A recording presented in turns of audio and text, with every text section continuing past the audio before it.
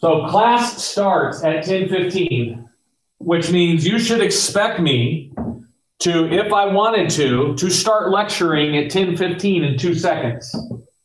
So if you're one of the half of the class that shows up and actually logs in after 10:15, you need to start logging in before 10:15 and being ready to start right at 10:15, which means the next homework assignment we're going to do is going to be the next worksheet page that we're working on, and you need to be ready to take notes in most cases.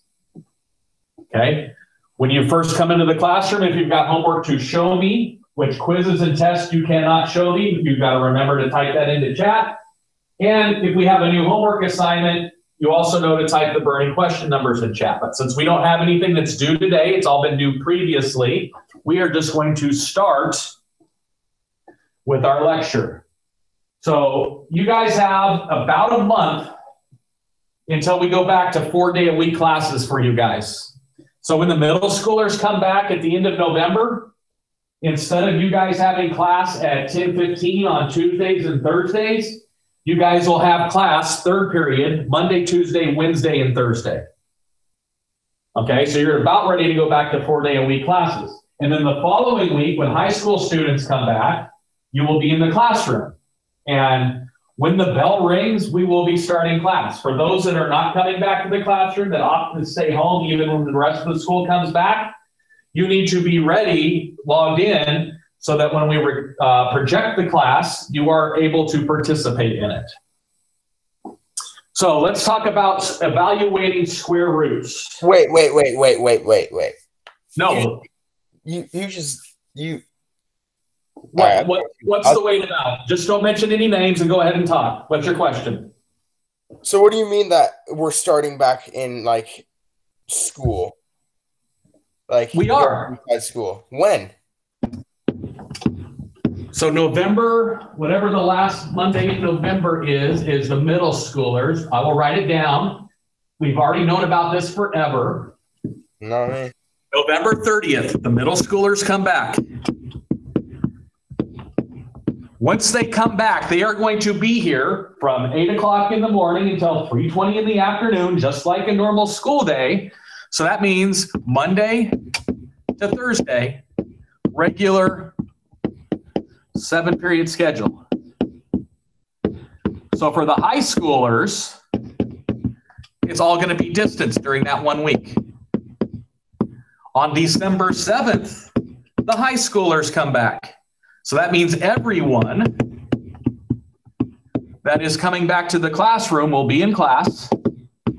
I think we have like 2 to 3 people that are opting for distance learning for the whole time. They will need to log in during class period.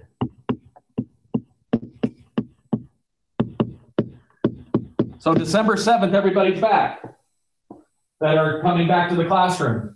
November 30th, because the middle schoolers are all going to be here, we have to, the rest of your schedule has to support their schedule. So as of right now, we are going away from the every other class day to a regular class schedule on November 30th. Sick. Yeah, that means 4 lessons a week and 4 homework assignments a week. Oh, yes. You have to wear masks. You have to be no more than 6 feet apart. You have to sit in the same desk every day. You can't have a locker. You have to carry everything around with you. You're going to get a wonderful letter from the principal between now and then. Oh, my. And for the one that asked the previous question, everybody gets a Christmas break except for those that have to make up all their work, and then it's going to be a not very good break for you.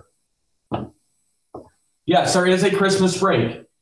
The the school calendar was put out before the school year started. It is on the school's webpage. There is a Christmas break. You go to school the week of December 7th. You go to the school the week of December 14th. Then you have the last 2 weeks of December off. We're back to school on January 4th. Okay, so that's that schedule. December 3rd. That's your next report card day. This grading period only has 5 weeks. Okay, the first grading period had 6 weeks. This grading period only has 5 weeks. So your term 2 report card is December 3rd, which means you have this week, 3 weeks in November, and then the week the middle schoolers come back after Thanksgiving week off. So that's our next report card. So I just wanted you to be aware of that. And you will have at least another test between now and then. Any other questions about the admin before we actually start the math then? Okay, back to the math. Evaluating square roots. Okay, I had most of you for 8th grade math. And last year, we said that the square root is the inverse of the squaring function.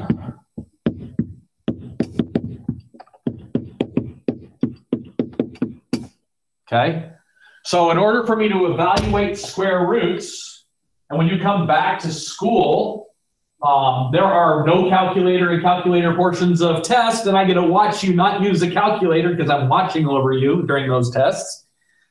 Here's what I expect you to know for squares. 1 squared. 2 squared, 3, 4,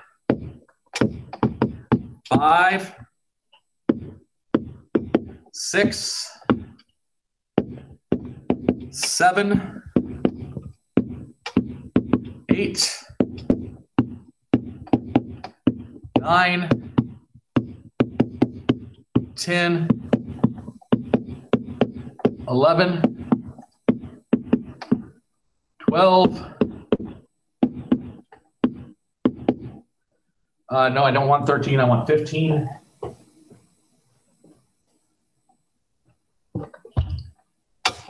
After 12, I want you to know 15, 20, 25.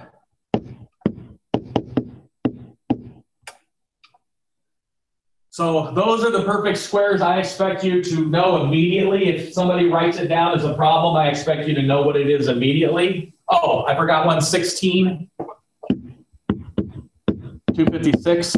And I'm going to show you how I come up with the 16 squared.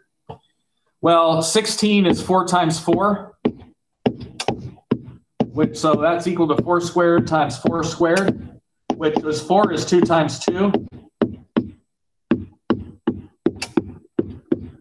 So that's equal to 2 squared times 2 squared times 2 squared times 2 squared. And from 8th grade math, you learned that was 2 to the 8th.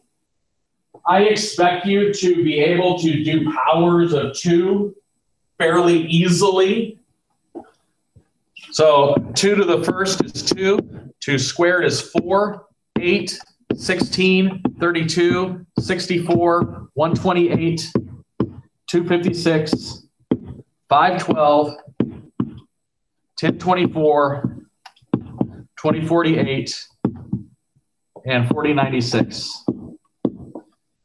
Those numbers that I just wrote down there on the bottom of the board, those powers of 2, show up so frequently in computer science, some statistics stuff when we're doubling things and stuff like that, that you should recognize things that become powers of 2. So to evaluate square roots, the first thing we need to know is we need to know what the squares are. So then we can undo them by doing the inverse operation. For example, because 5 squared is 25, comma, the square root of 25 is 5.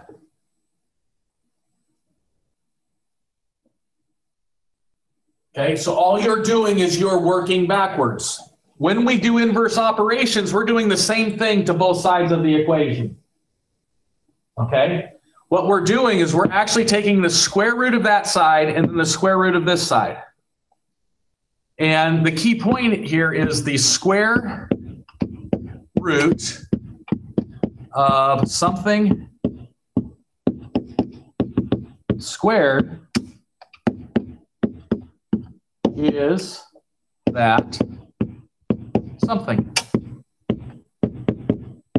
So in this case, the square root of 5 squared is 5. Okay, so the key thing for that sentence that I wrote down here, the square root of something squared is that something is this. So if I just give you a number that's underneath a square root symbol, what you need to do is find out what number times itself is that number. Okay? However, if I give you an equation,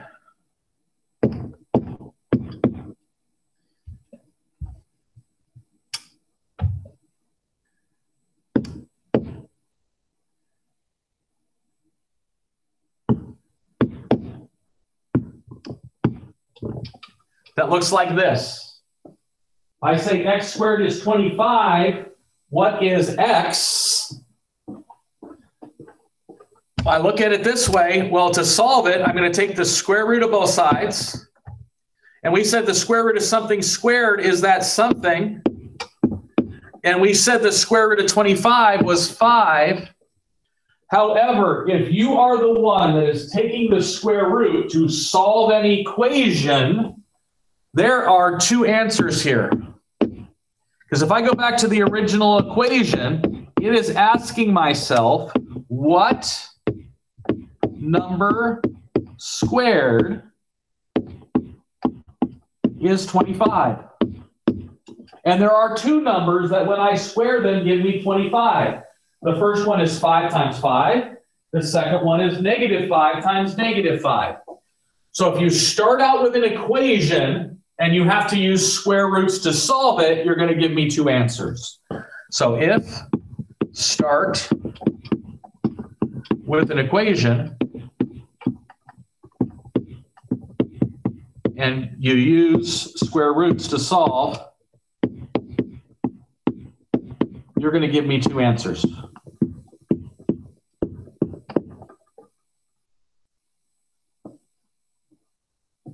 So I've shown you the little tricks that you're going to see here. I'm going to now do a couple of the problems from your homework. Your homework assignment, assign them all, but we're going to do some of them now. So if you actually have your homework sheet in front of you and do them along with me, you're going to get some of your homework knocked out. So question number 1, evaluate the expression.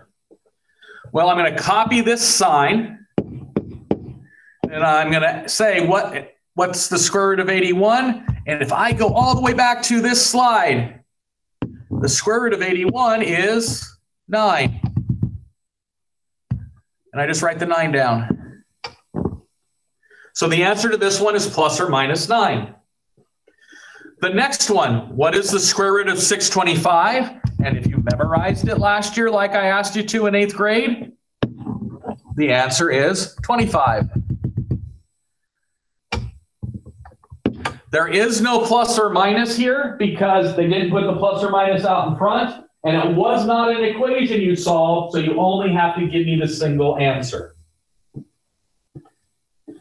So what we're going to do now is we're going to figure out how to approximate square roots to the nearest integer or do a review of that. What I'm going to do is I am going to make a number line. I'm going to make a new slide, and we're going to make a number line. And then we're going to use this number line to answer the questions that are there. So the first thing I'm going to do is I'm going to make a number line that goes from, I want to see what we're going up to. We're going up to 138. I'm going to go from the number 0 to 12. Then underneath that number line, I'm going to put some other numbers, and I'm going to divide this evenly. So that's 6, 3, 1, 2, 3, 4, 5, 6, 9, 7, 8, 10, 11, 12. That's also the square root of 0, the square root of 1, square root of 4, square root of 9,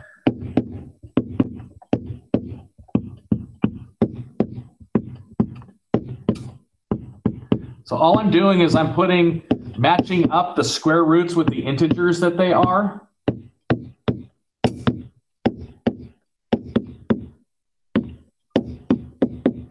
Because what I want to do is I want to figure out what the nearest integer is to some of these questions. So I've got a double number line here that match things up. And I'm going to ask myself, I'm going to disregard the negative for right now. I'm going to find the square root of 29 and the square root of 138. So the square root of 29 and the square root of 138. So the square root of 29 is between the square root of 25 and the square root of 36. Well, it's 4 units away from this one, and it is 7 units away from this one. So it is closer to this one, which makes it closer to actually the number 5. And because I had a negative here, my answer would be -5. For the 138, I figure out which one it's in between. It's in here, square root of 138. It is 6 away from this one. It is 17 away from this one, which means it's closer to this one, which means it's closer to that one, which means it's 12, approximately 12. Are there any questions on how to approximate square roots if you do not have perfect squares?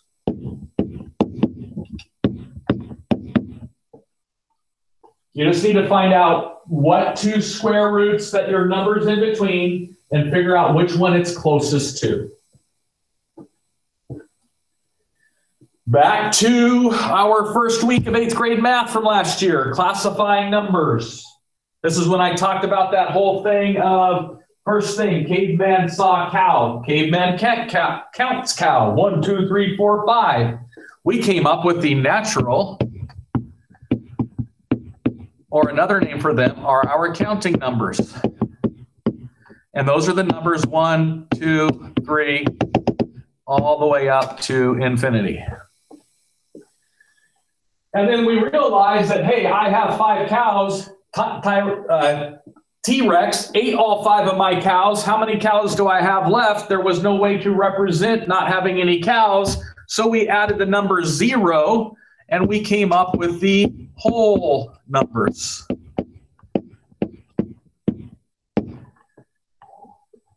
So the whole numbers are all of my natural counting numbers plus the number 0.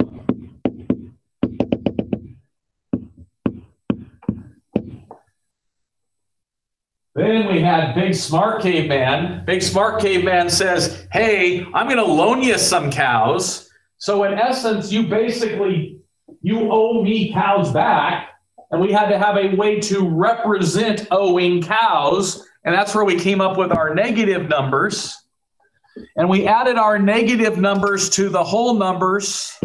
So like -3 all the way back to infinity. And all the way up to infinity. And we called these things integers.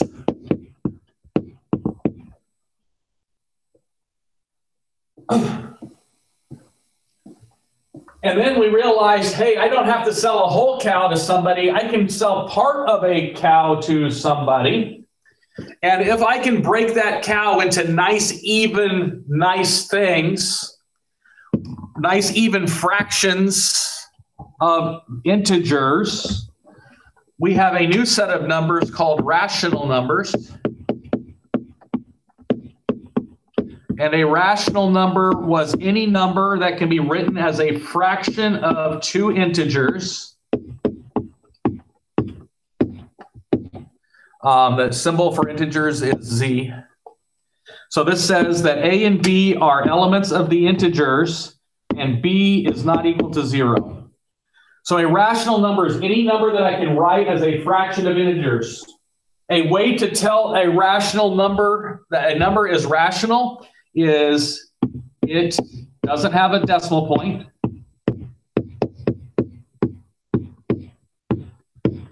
Or the decimal terminates.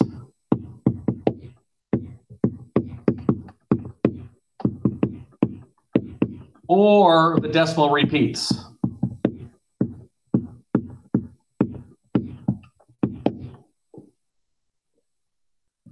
Well, smart mathematician caveman says, hey, wait a second. If I got these things called rational numbers, there's got to be some crazy numbers. I mean, irrational numbers. So our crazy numbers are our irrational ones.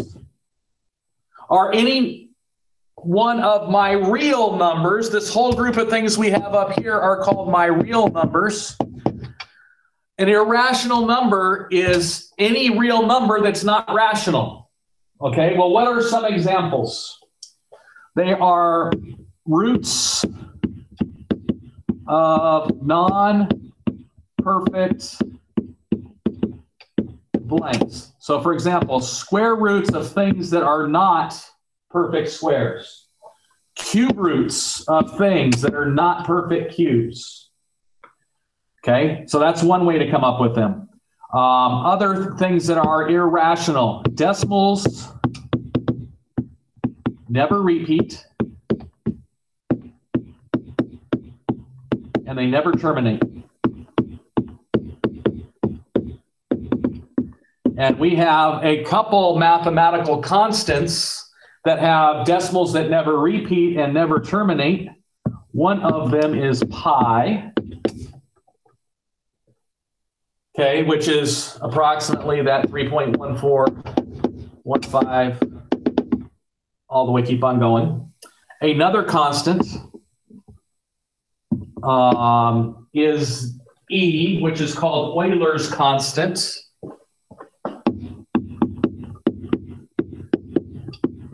This is actually a button on, so the two constants that are irrational that we use the most, these are two buttons on your calculator.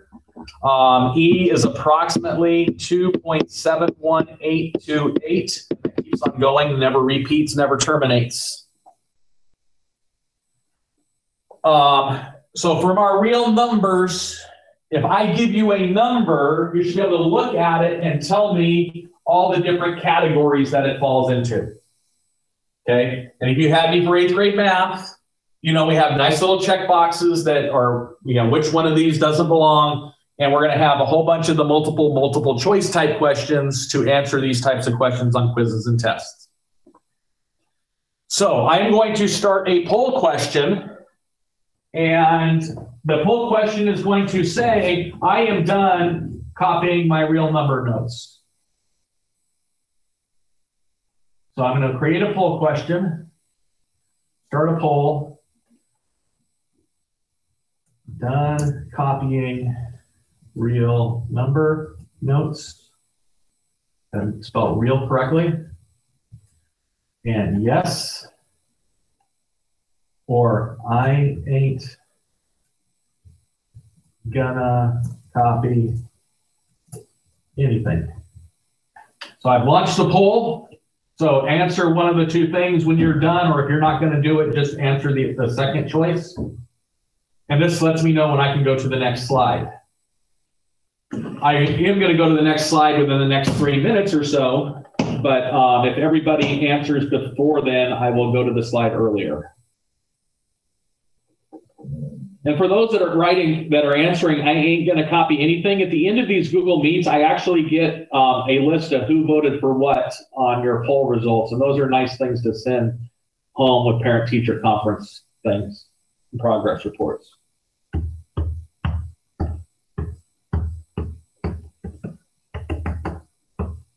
Yep, we got half an hour, dog, and we'll go back out for a walk. Yep.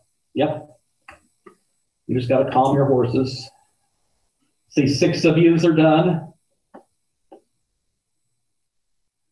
And for those of you that have had me for 8th grade and Algebra 1, this is the second time you've seen this classification. When you see me in Algebra 2, you will see it again. We're going to add some stuff to it. And if you see it for college algebra, you will see it again and we'll add some stuff to it.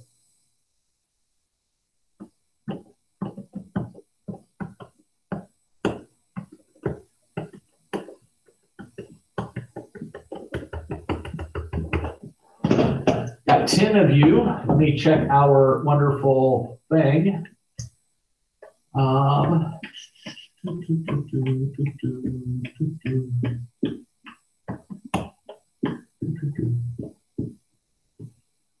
So we got 20 something of you. Go back to my poll.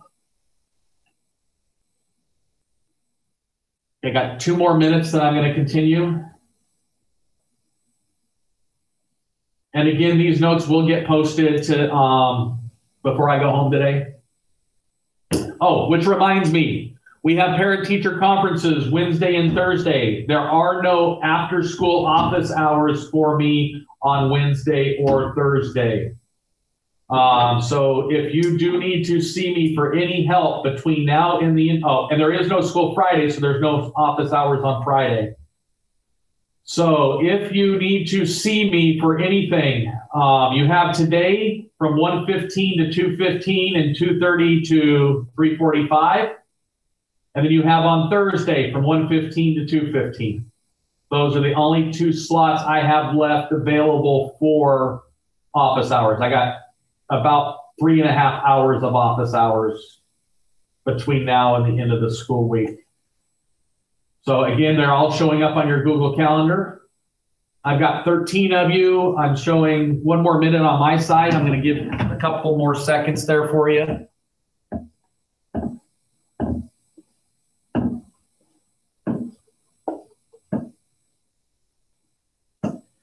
Okay, for the person that just asked about that, anybody who has at least 2 classes below a C, you are scheduled to meet with all of your teachers at once for one 20-minute session for all those classes that you have below a C in. Your other teachers have, so we've scheduled those during some time slots. All of your teachers have a 4-hour and a 3-hour block of time that is set up on Zoom that you may call or email Carrie, and then they will give you the teacher's block of time that you basically, you'll sign into Zoom, you'll go into a waiting room, and then when the teacher's done with one group, they'll pull you in for the next one and so on. Okay? So anybody that has below C in 2 or more classes, you were invited to meet with basically all the teachers you're not doing good with at the same time. Because most likely it's for the same reasons. So I am going to go ahead and end the poll. I'm going to go to the next bit of material. And we are, again, the notes will get posted today. So the next bit of material says to tell whether each number is a real number, rational, irrational, integer, or whole. So I want to know whether they're real. I want to know whether they are rational, irrational, integer. Oops. I don't like it when that happens. So integer is a Z.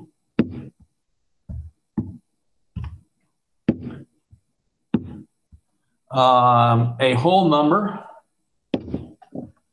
Okay, so I want to figure out which ones are which, and then I want to put them in order from smallest to biggest. So first thing I'm going to do is I'm going to put check marks next to the ones they are. So real numbers. Every single number that we have talked about so far is a real number. So every one of these is real.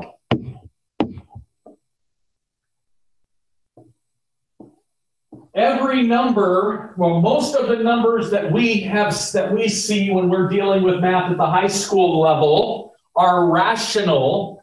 The only ones that we know are irrational are roots of things that don't have perfect things and are constants like pi and Euler's number. So the only one that is irrational is the square root of 5. So that means the rest of them are rational because they can all be expressed as a fraction of integers. For example, this one is -6/1. This one is 5/2. This one I already see is -24/5, a fraction of integers. The next ones I have are integers. Integers are like my -5, -4, -3, 7, 8, 52. So it's integer. Well, if it's irrational, it's definitely not an integer. That one's not an integer because it's a decimal. That one doesn't simplify. So the only integer I have out of this whole mess is -6. Then I ask myself, are any of these whole numbers? And if we go back here, my whole numbers are 0 up through infinity, counting by ones. There ain't a single whole number in this list. So when you get ready to take the quiz and test for this section, this is the layout it's going to be. And there's going to be boxes for each one of these places that I have a check or an X. And what you're going to do is you're going to click the places that need the checks. Okay?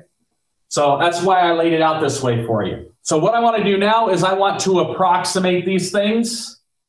So this one right here is about -5.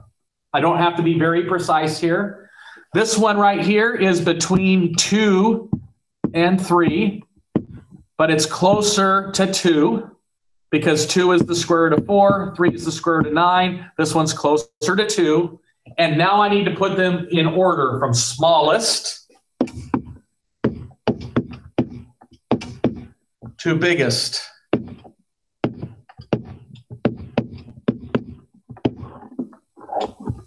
Any questions on the reasoning that I use to come up with my order?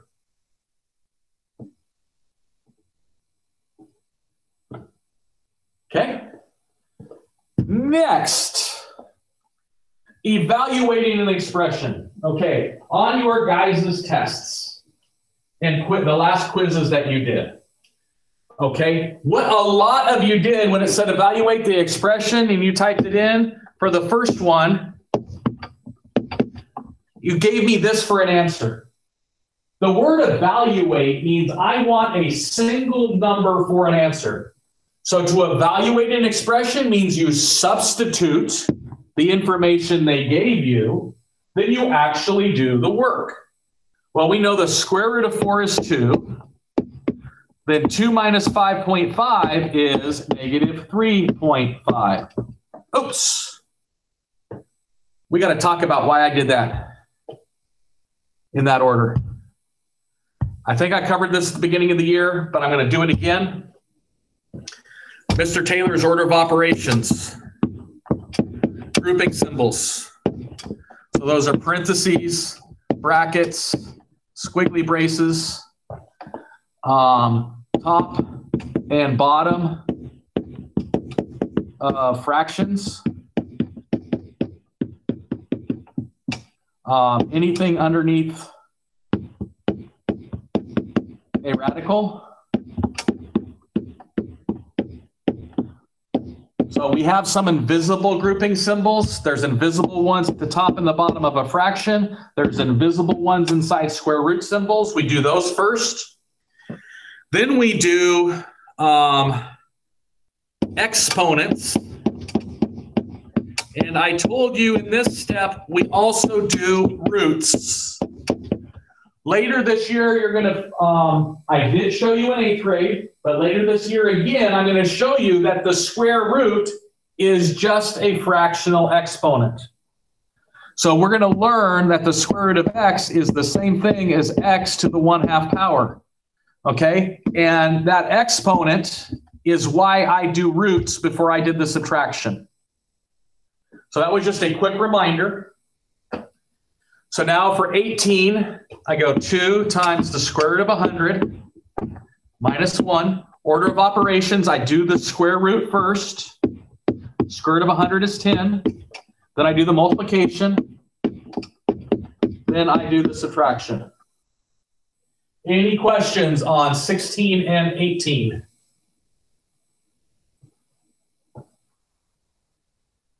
And because Mr. Taylor knew he was going to yell at you today because a lot of people were going to show up late and he's really upset that a lot of people didn't do their test, he decided he was going to do one of your story problems today.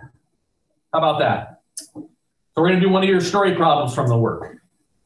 You are building a square flower bed shown using railroad ties. If you want to place another railroad tie in the diagonal to form two triangular beds, find the length of diagonal by using the expression square root of 2s squared, where s is the side length.